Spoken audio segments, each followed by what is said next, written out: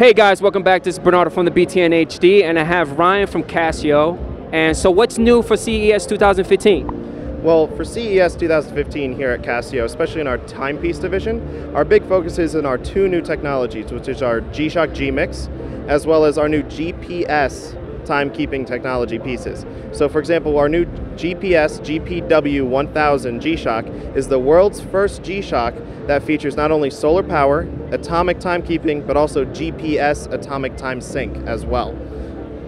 So how do you charge it? It's not like a regular phone, it's not like a regular watch. So how does it get charged?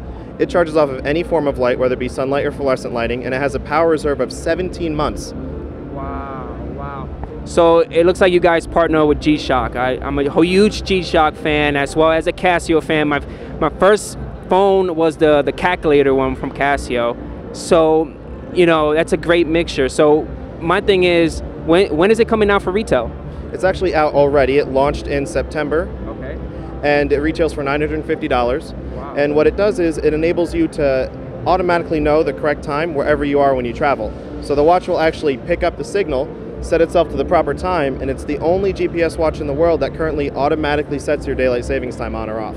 So what's the IP rating for it, water resistance? Just like every other G-Shock, it is 20 bars or 200 meter water resistancy.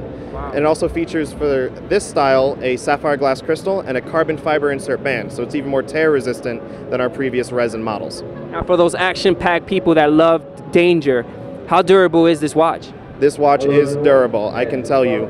Myself, I've hit it with hammers, run it over with cars, you could bury them, drop them off of 30-meter tall buildings, and the watch will just keep ticking. It truly is absolute toughness, now with universal perfect timekeeping. Awesome. Well guys, you heard it here first. Thank you so much, Ryan, and enjoy your show. Thank you, you as well. Thank you.